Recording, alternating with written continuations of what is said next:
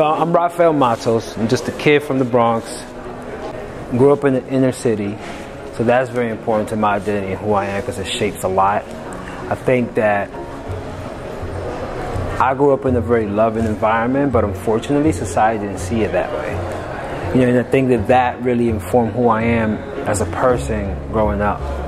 And even into my young adult life, and it still continues to be an influence now, but I think I'm much more mature and I've had different life experiences that help me to think differently and to sort of incorporate different points of view with those that form my core and foundation. Hey, how we doing out there? All right, I'm excited to be here. Over the weekend, had an opportunity to go talk to some students out of the university, and I had a young woman ask me about my fraternity experience, and I said, "Oh yeah, I can talk to you about it." And I'm the kind of person I like to understand why. Like, why do you want to know something? Because then it helps me to better answer your question. And she says to me, well, she was a black woman, and she said she was being recruited by a historical white Greek letter sorority.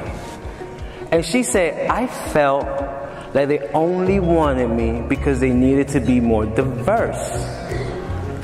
I felt like a token. So I'm not sure if I really want to join a sorority.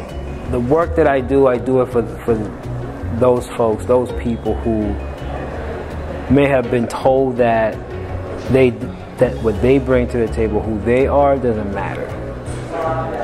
You know, I like to talk to people, and particularly young people.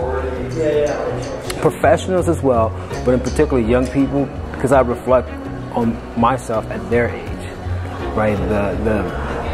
The microaggressions that we experience, the invalidations that we see on a regular basis that are just normalized because that's just the way things are.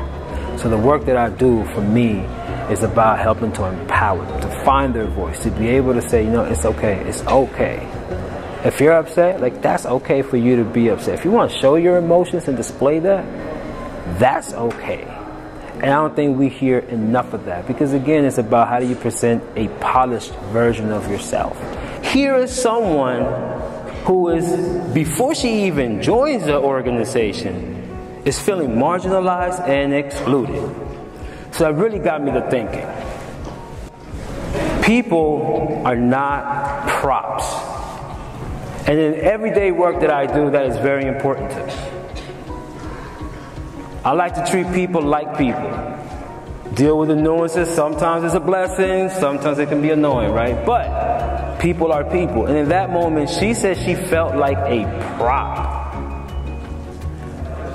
Think about that. How are you creating spaces that affirm people and support them and does not treat them like props, like objects that are there just so you can validate your own existence and who you are? And I think that if you dig deeper, that's what sisterhood and brotherhood is about. So thank you very much.